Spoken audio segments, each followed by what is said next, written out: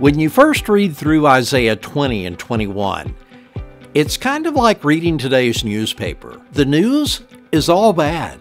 It's bad news for the city of Ashdod, as it's overtaken by the Assyrian army. It's bad news for Egypt and Ethiopia, as God uses Isaiah to give them a really awkward sign concerning their future. It's bad news for Babylon, as Isaiah predicts their sudden and utter destruction.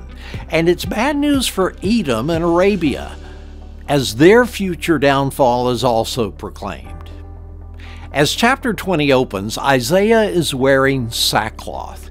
He's in mourning, and God speaks to Isaiah, telling him to take off the sackcloth, and to take off his sandals too, for that matter. So for the next 3 years, the Bible tells us, Isaiah walks around naked and barefoot. Why? As a sign against Egypt and Ethiopia. God is displaying their future. See, when the Philistine city of Ashdod fell to Assyria, neighboring Judah would certainly be next. But instead of relying on the power and protection of the Lord, Judah expected Ethiopia to come to their defense. They depended on the glory of Egypt to overwhelm the Assyrians and save them, but neither of those things happened. Both Egypt and Ethiopia fell to Assyria. Their people were led away naked and barefoot, just like Isaiah, and Judah was left defenseless, afraid, and ashamed.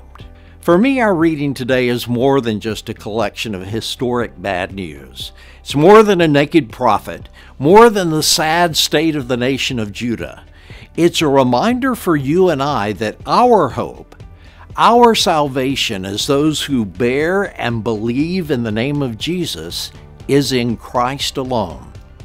Listen to the words of King David from the 20th Psalm. He said, "Now this I know, the Lord gives victory to his anointed. He answers him from his heavenly sanctuary with the victorious power of his right hand.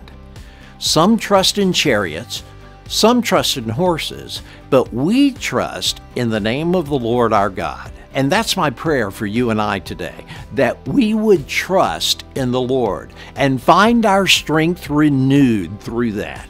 That you and I would soar high on wings like eagles, that we would run and not grow weary, that we would walk and not faint.